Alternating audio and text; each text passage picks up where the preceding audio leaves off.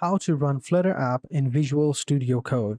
Hi guys, welcome back to another video, and in today's video I'm going to be telling you how you can run Flutter app in the Visual Studio. So having said that, let's just jump into the video. Now first things first, what you want to do is you want to download the application over here from visualstudio.com, and you want to download it by clicking on this button. You're also going to want to download Flutter over here. As you can see, if you just simply search for Flutter, let me go back, Flutter SDK download, it'll open up this website. So we just go over here, click on the Windows button, click on download for desktop, and over here we just simply scroll down, and here you will have install Flutter SDK, and you just simply go ahead and click on download and install, and you can download it.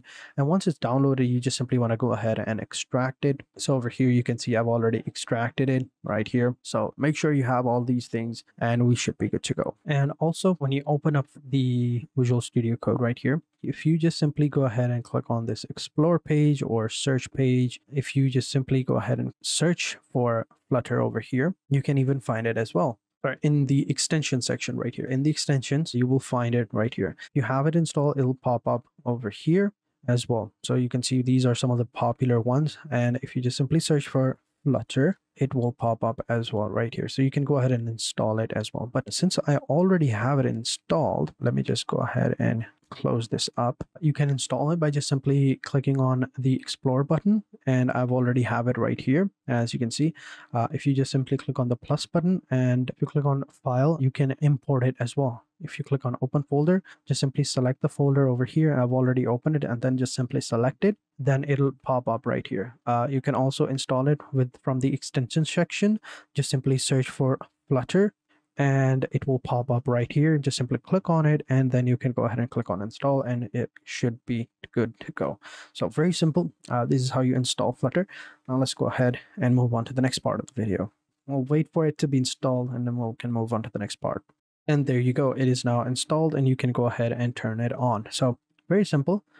This is how you do it. This is how you install Flutter. Now if we go back to the extensions over here, we can find it installed, as you can see right here. Open it up, we can switch to pre-release version as well, auto update, and as you can see it's installed. Now if you want to have more information on it, we just simply click on this, all right, and it'll open up in another tab. Here we can go ahead and check it out. So creating a new project, go to view, go to command palette, and press this button right here if you want, and then type Flutter and select the new project. So you can do this as well. So if we click over here, let me actually make it a little bit bigger. So now if we click on the file, actually I think this is it. So click on view command palette, and here we just simply search for Flutter, and here we can run Flutter updates, run Flutter, whatever you want. You can go ahead and do that.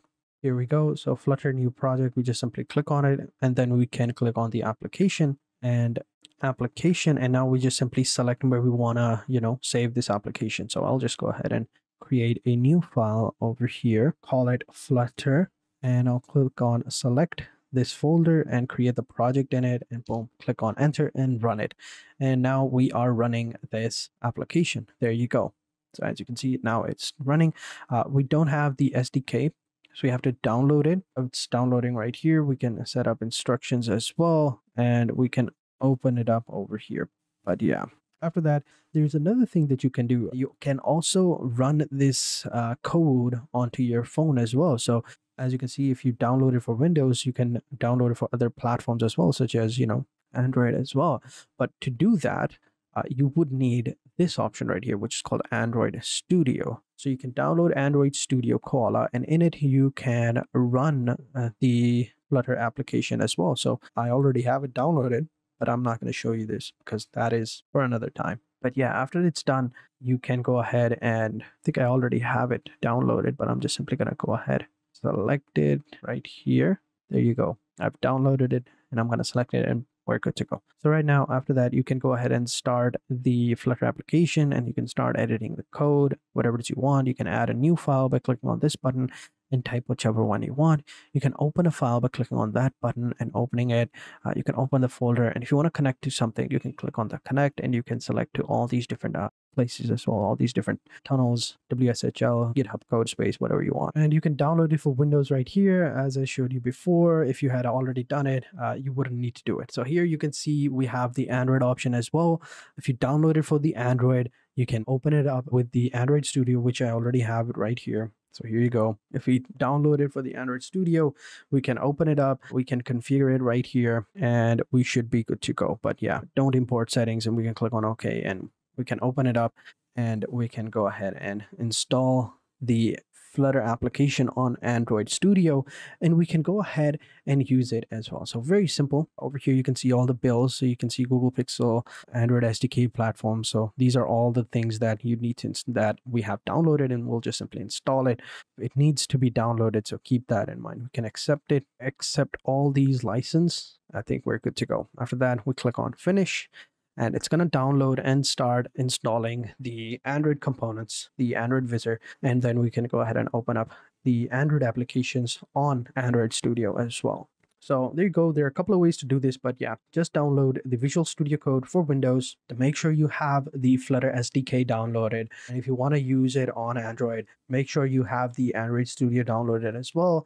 And you should do this beforehand because it's going to take quite some time to download it because there's a lot of repositories to download. So yeah, keep that in mind. But yes, very simple. This is how you do it. This is how you open and run the Flutter application on Visual Studio Code. So as you can see, I have downloaded the Android Studio Code. So now it's ready to go ahead and use it. And now it's ready to be used. So you can go ahead and use the Flutter application over here as well. So it's pretty simple. We're going to click on More Action and click on Virtual Device Manager. This is going to create a, a virtual device. So we're going to choose this one right here. Click on Run. It's going to launch the emulator right here. Give it a couple of seconds. It should be done. And okay. It's going to ask you for a lot of permissions. So make sure you allow them. I think this is done. Let me see. I think it's running, but I don't see it. So over here, this is the emulator. Now we can just simply go ahead and run stuff. There we go. It's loading up. I'll give it a couple of seconds. I think this is what type of phone this is. Currently, I believe this is Google Pixel, but I'm not sure. So we'll leave it at that. All right, it's loading up. But yeah, once it loads up, you can go ahead and use the Flutter app on it, and you can emulate it as well.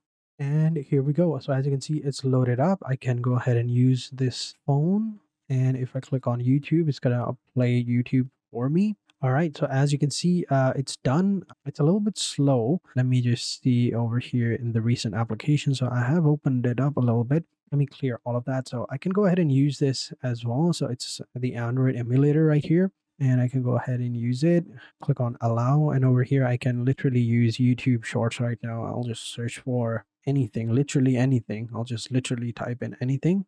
Maybe now. So as you can see, it's actually working. We can see YouTube Shorts and all of that. So it's pretty cool. Now, if you click on these three dots, it's going to open up the extension right here. And now you can go ahead and run the Flutter application on your phone. So yeah, pretty cool. Thank you for watching. Hope you guys enjoyed this video. If you did, be sure to hit the like button, subscribe to the channel, and turn on post notifications.